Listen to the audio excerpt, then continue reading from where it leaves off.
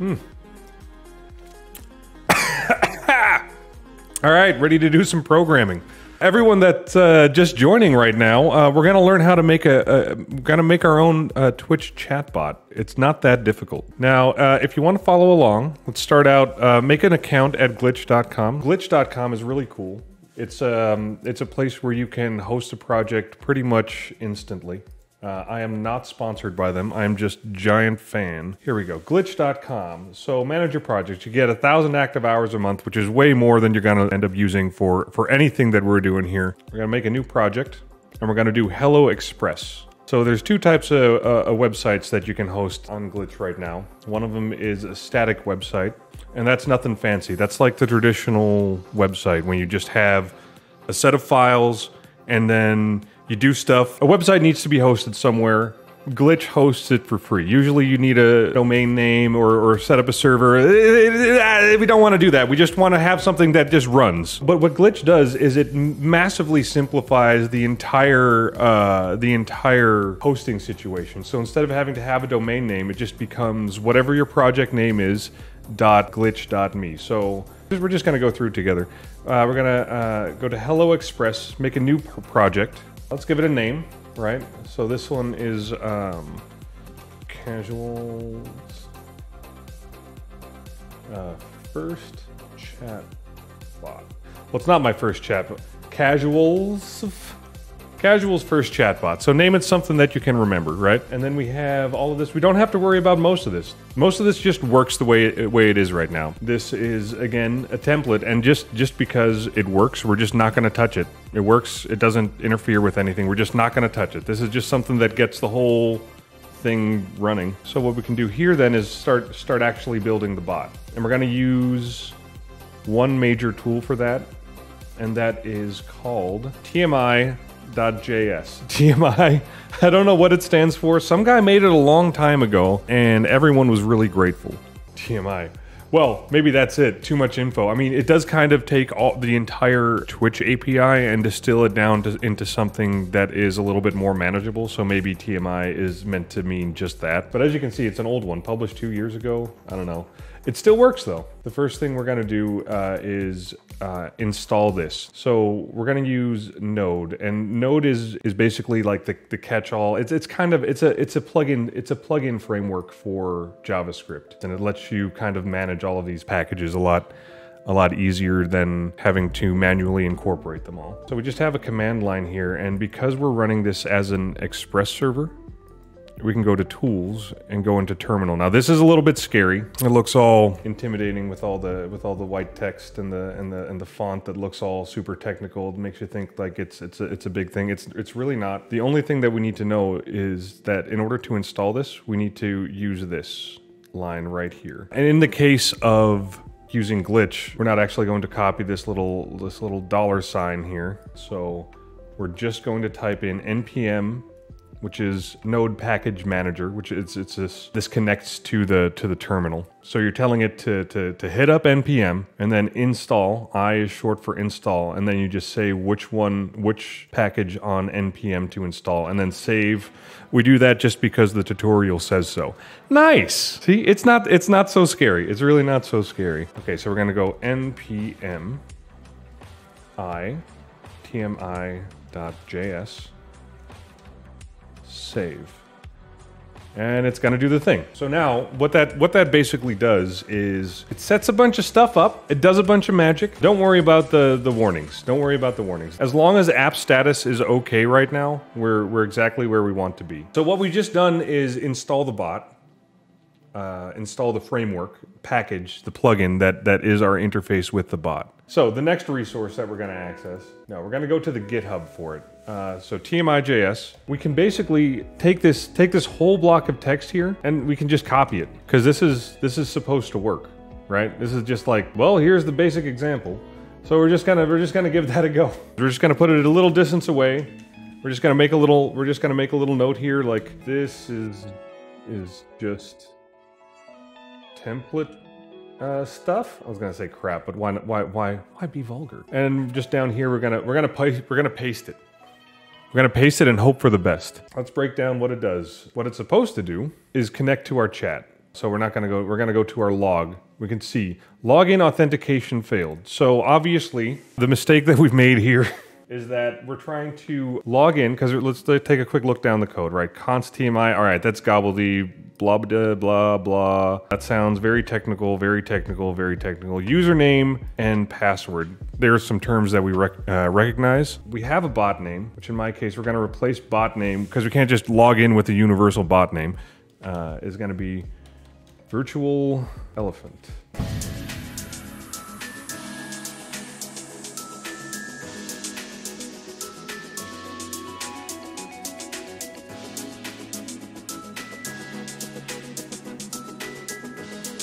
All right, login still failed because our password is not OAuth mybot token. What we need here is an OAuth token, and this is even scarier because now we're talking about OAuth tokens that give access to the bot's account and lets it chat and like do things. Anything that has this token controls the account, essentially. But there's a way we can do this safely. We need to get our TwitchBot OAuth token. Here's one that I've clicked on before, Twitch apps. What this link is going to do, it's going to generate an OAuth token. And you need to keep this OAuth token very safe. Don't show it to anyone, don't share it anywhere, don't post it anywhere. And if you do, you can go into your Twitch account, and in the same place where you can disconnect other apps that are connected to your account, you can disconnect the Twitch OAuth authenticator. If you disconnect that, that will invalidate this link, this key. But just know that this is the sensitive bit of it. Now, before you click the link, wait.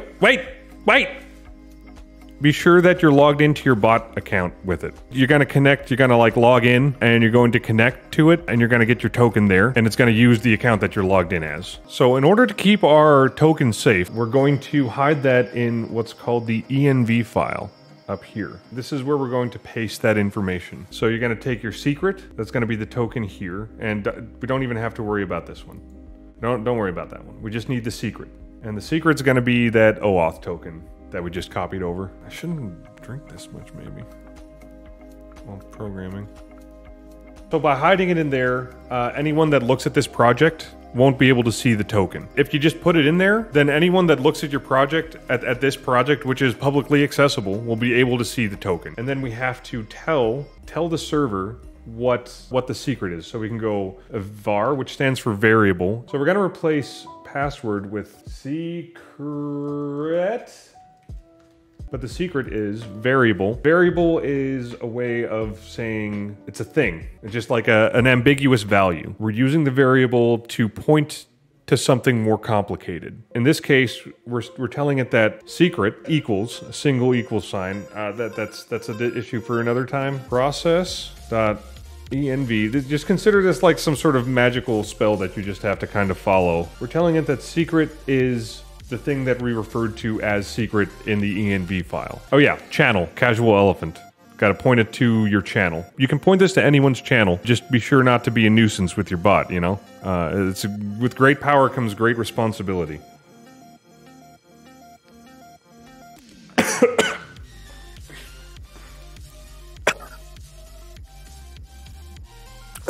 So let's start pulling this thing apart. What are we doing here? Let's start from the top. So server is a bunch of stuff that all seems very technical. It doesn't really matter because this is about generating a web page using Express, and we're not interested in generating a web page. So we're just going to ignore that, but we're not going to touch it because it works.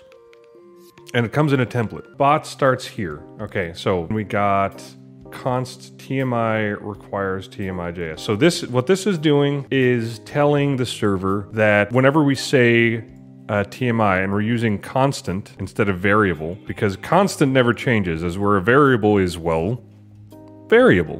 Whenever we're referring to tmi, that requires tmi.js, and that's the only reason that this is working is because we did the little install-y thing at the start. Then const client new TMI client. So now we're telling it to create a client. And what that means, whenever we say client, we're talking about the following. Stuff that's required, and in the template, we're not going to worry about that. So we're telling it all the properties of the identity, like virtual elephant, password, secret, channel. So we're telling it the identity of the client, the identity and the target of the client. So now we're going to start. This is some stuff that is specific to TMI. So client.connect catch console error. I'm going to guess that this has something to do with spitting out errors back at me. Okay, so now client on message.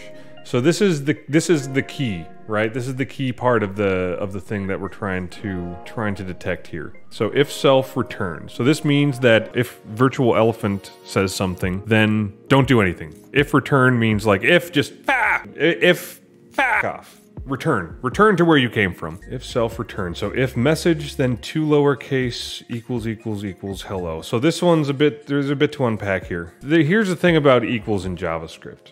Right, it's kind of a bitch. This means if message to lowercase, so if message and 2 lowercase is a function of JavaScript. That's a JavaScript thing that takes a series of letters, and if they're upper or lowercase, it makes all of them lowercase. So message, for instance, here is an object that's sent to us. Message is sent to us from Twitch whenever someone sends a message. That's what's going on here. Whenever someone sends a message, then do these things. That's what's going on here. Right, that makes a lot more sense. That's the way I should explain it in the first place. So the difference between equals is when it's just a single equals sign in JavaScript, it means make this be that. And when it's a double equals, it means is this that? If we add another equals sign here, then is it the exact same thing, but like really the exact same thing? So if that message is exactly hello, then it says, hey, it says channel.